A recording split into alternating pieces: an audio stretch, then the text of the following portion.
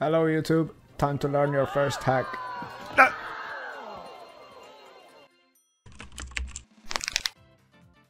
Hello my dear viewer, you look very handsome today, because we will create, for many of you, the first C# external hack. At the end of this tutorial, you will have an application that can both read and write the game's memory, which are the essentials of game hacking, so don't skip this tutorial. After this one, you will be able to continue and create better hacks with time. I do this for absolutely free, so what you can do to help me without spending a dime is to subscribe, hit the like button, but also write a nice comment. Or a video idea that I should cover next.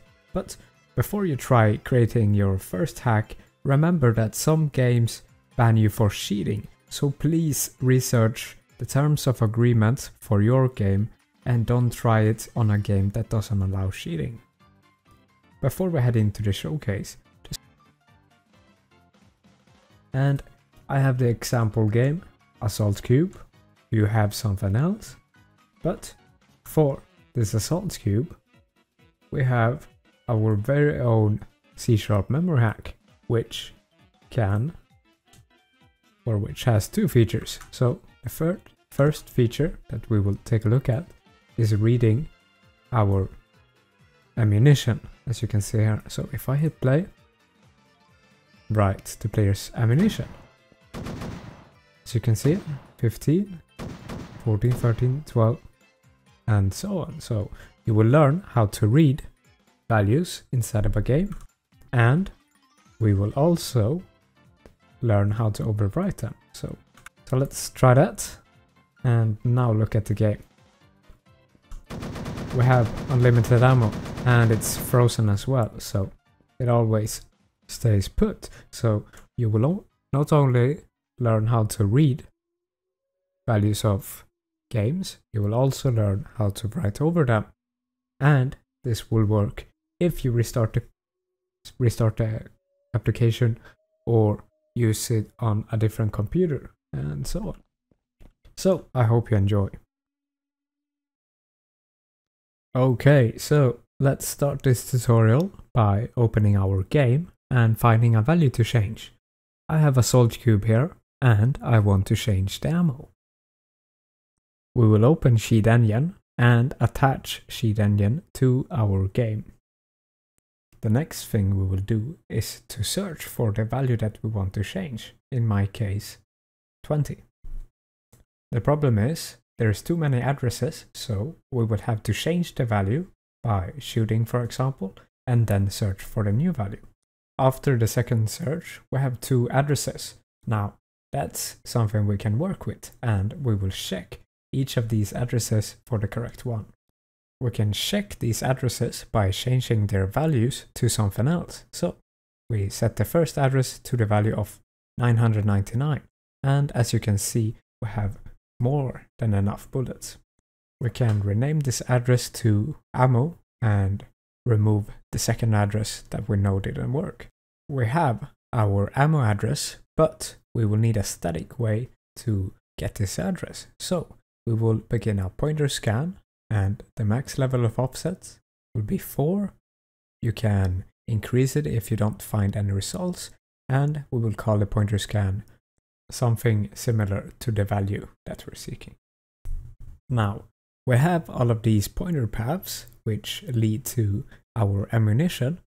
They are relative to the game module, so they will hopefully stay static, but we have to filter the pointers that are not working out, so we will have to restart the game and reattach Cheat Engine to Assault Cube and check which pointers are still pointing to the ammo.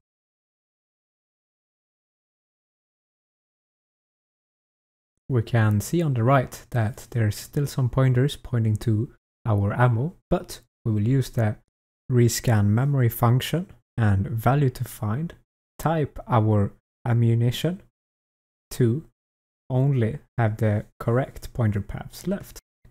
We still have some faulty pointers, so I will repeat the process of restarting the game and rescanning for the value. But when we're done with that, we should have some pointers that are pointing to our memory.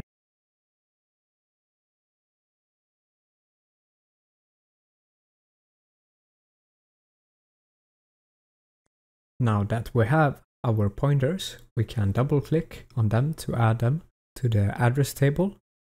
Just click some of these pointers. I will use the .exe pointers. They are more reliable, and when you have the addresses or the pointers in the address table, we can write them down on the notepad to use them in our C# project. Alright, let's create that C# project now. We will create a new console app. The name doesn't really matter, and it will be the .NET 6 version of C#. So we have the default text, and let's just change it to mark our hack. Then we will head into the NuGet package manager and install my beautiful memory library.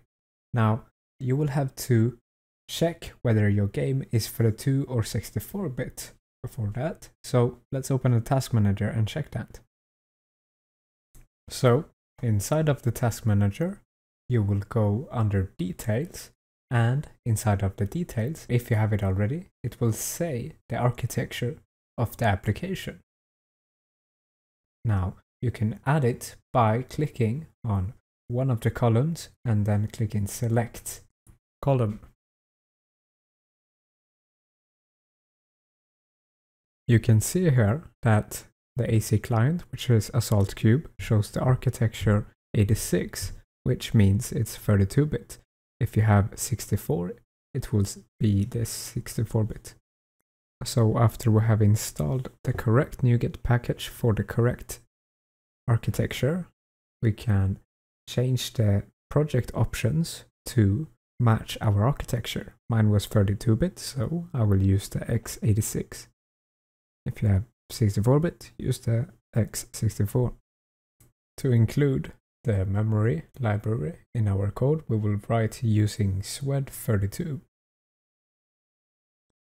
And then we can instantiate the Swed library by creating a new Swed instance, and within the constructor we will write the process name of the game. If you have the main module in your pointer, which means if it says .exe, you can probably use the title before the .exe. Otherwise, just go into Sheet Engine and check the process name there. Now, the first thing in our pointer chain was the module, so we will get the module base address from swed.getModuleBase. The module name will be what's in citation marks in our pointer. What we will do now is to declare the ammo address. So we will create a new int pointer, that's how the Swed library handles addresses, and give it the value of swed.readPointer, then use our module base, then the offsets, but the last one. So we will copy paste the offsets, but when we reach the last offset, we will add it outside of the read pointer function. This is because if we read the last offset, we will get the ammunition and not the ammo address.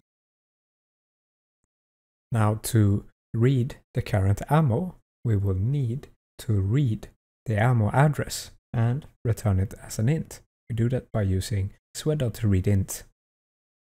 We can check if our application works this far by writing in the console some text and then our ammo. And as you can see, 20 in our console, 20 inside of the game. Let's have a loop so it updates the ammo constantly.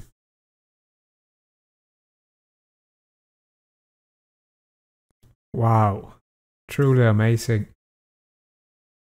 But if we wanted to change this value, we will use write instead of read. So let's overwrite the ammo with a number of 1337 or elite. I don't know. And would you look at that, instead of having an ammo of 20, we have 1337 ammunition. This is how we change the values in games and read them. I hope you enjoyed the tutorial, and I'll see you in the next one. If you have any suggestions of a tutorial, let me know in the comments, and see ya later.